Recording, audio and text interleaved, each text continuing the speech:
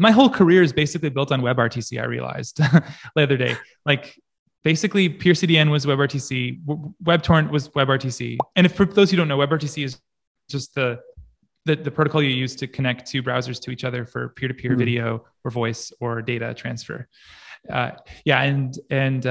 Speakeasy was WebRTC, Wormhole is WebRTC. So that's definitely the thread where I learned about WebRTC. It all started with that. Yeah. So can we talk about those? So I know you've been spending a lot of time on these most recent projects with Wormhole, for example. What is it and why did you build it? So Wormhole is the fastest way to send files.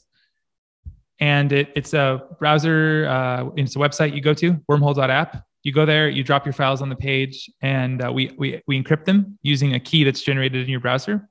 And then we give you a link that you can send to somebody. And the cool thing is we give you the link as soon as you drop the files on the page. So there's no need to wait for them to upload to the server.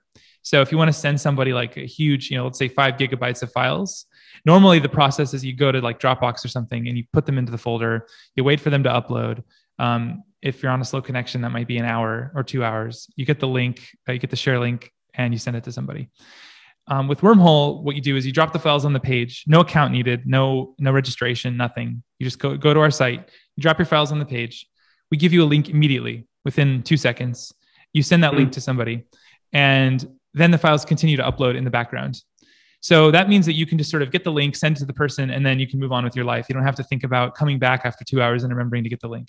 So that's one thing. But then on top of that, we add end-to-end encryption, which means that we can't see your files like Dropbox can.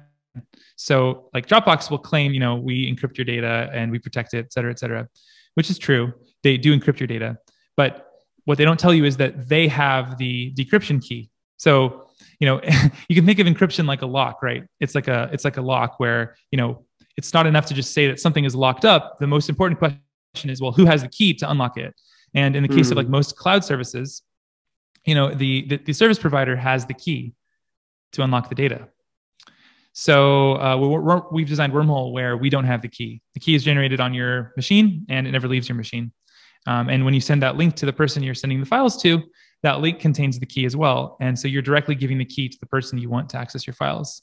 And our servers never see the key. We never get a copy of the key at any point in the process. So there's literally no way for us to view the data at all.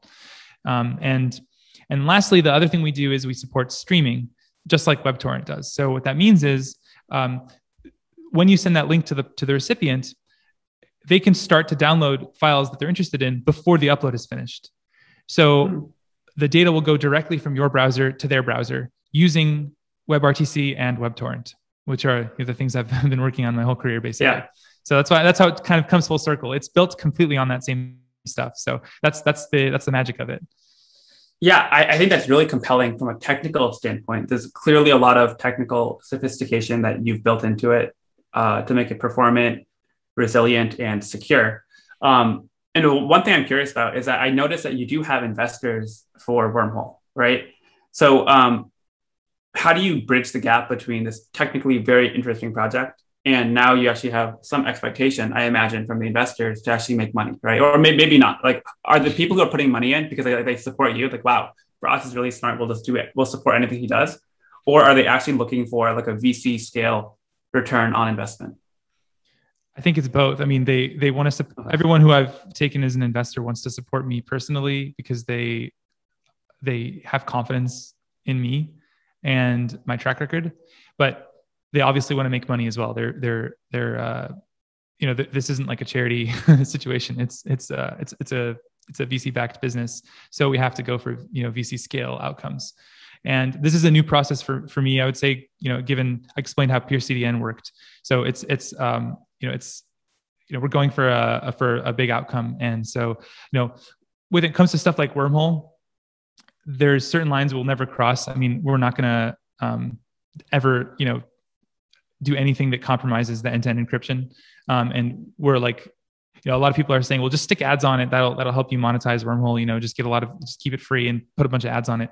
But we can't do that either because we've designed it from like day one to have a lot of security features. Like we are using, content security policy is this thing that lets you sort of control like what code can run on your site.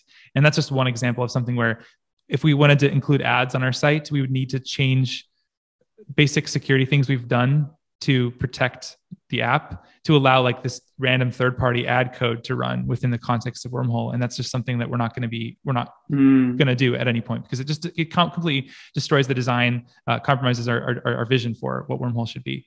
And so our plans right now for making money are to introduce a pro plan.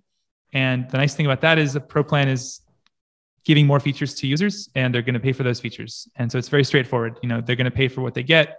They're the customer. They're not the product. And we're working on that right now. So in the next few weeks or months, we'll have something to announce there. And help me understand. So you have this other thing called Socket, which, I mean, the way I read it is kind of like an umbrella where you have Wormhole, Speakeasy, and you might have other things. And based on the description on the website, it sounds like you're basically trying to test or do cutting edge things in the browser, like test the functionality of what could actually be possible within a web browser. So how are these things related? Like, are you spending all your time on Wormhole, or do you have like delegate out parts of, Speak? Like, where is the resource allocation in terms of all the projects that you have going on? It's primarily Wormhole right now. That's the thing that's taken most of our attention because it's getting a lot of traction. So we sort of follow that, I think. Going forward, I think we do probably want to focus in on like one or two primary things, but right now Wormhole is the main focus, and we're broadly interested in end-to-end encryption, in security, in privacy, and in anything that involves the web browser. We're very bullish on the web. We think that like it's like one of the most powerful runtimes, and it's pre-installed on everyone's devices, and we like that there's no gatekeepers. And so we're super bullish on the web, and we're super good at doing web things too. That's the other thing too. You have to know what you're good at and focus on that. So that's how we're thinking about it. When you say we, how big is the team right now? And are you looking, how aggressively are you looking to grow?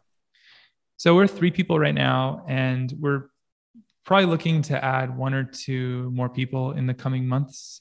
We want to keep the team really small and just have like the best people join. We'd rather have 5 superstars than 10 or 15 more average people. But I know everyone probably says that about their company, but I really mean it.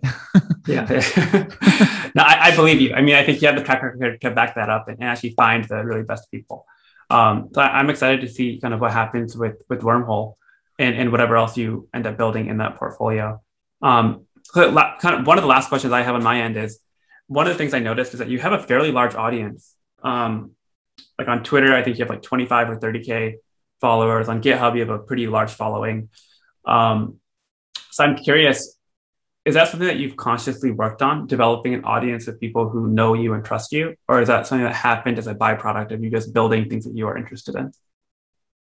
It definitely was a byproduct. I think I remember getting a whole bunch of followers after the YouTube Instant thing happened.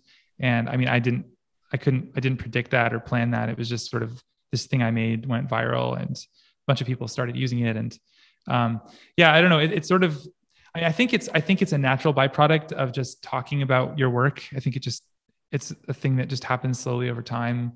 If you share what you're working on and it's interesting, then people just want to follow.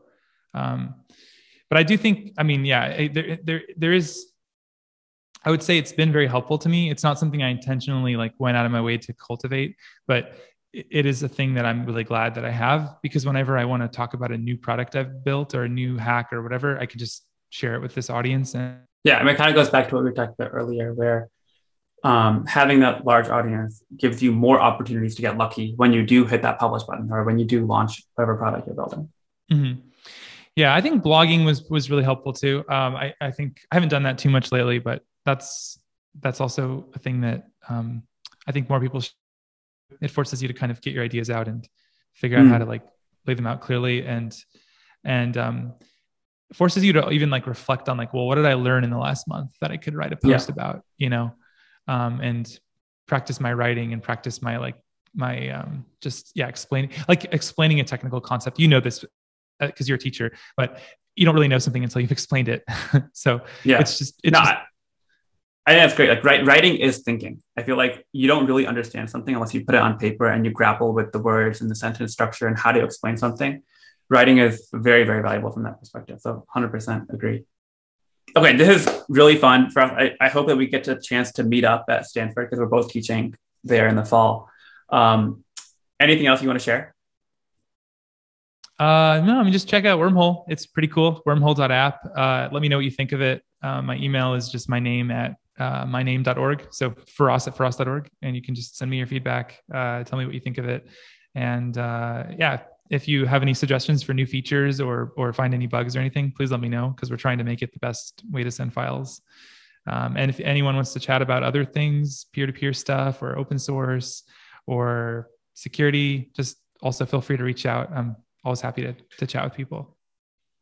Awesome. I'll leave a link to Wormhole in the description along with all of your social handles. And if you enjoyed this conversation, please like and subscribe to the video, to my channel.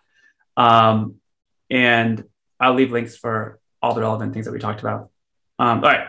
Thanks so much for joining and looking forward to see what else you do. Yeah, I'm super excited to meet up with you when we're both at Stanford and the pandemic is now over. So we can actually see each other in person. It's going to be great. Yeah, I'm excited. Okay, cool. Yeah, thanks a lot. Have a great day. Thanks for having me. I appreciate it. Bye.